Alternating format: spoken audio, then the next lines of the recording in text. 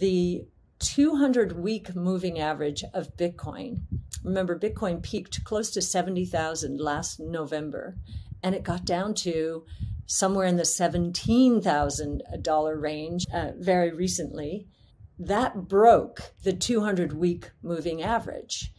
So that was a very negative sign. So the technicians out there were saying, well, if it cannot reclaim and get back up there pretty quickly, then we're probably going to 10 to 13,000. It has reclaimed the 200-week moving average, which is a little bit above, I think, 21 or 22,000. So that's reassuring. We've seen some stabilization there.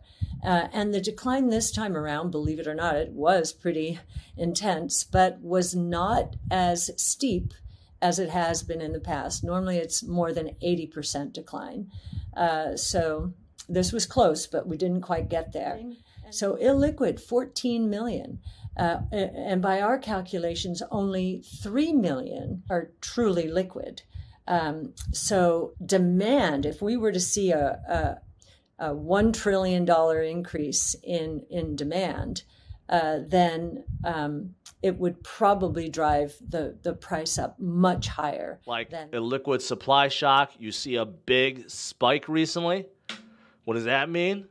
Well, that means there's a lot of buying going on and being taken away from the system. A liquid supply just means system, Bitcoin that's not on exchanges, being basically taken off and stored into cold wallets. So thanks very much.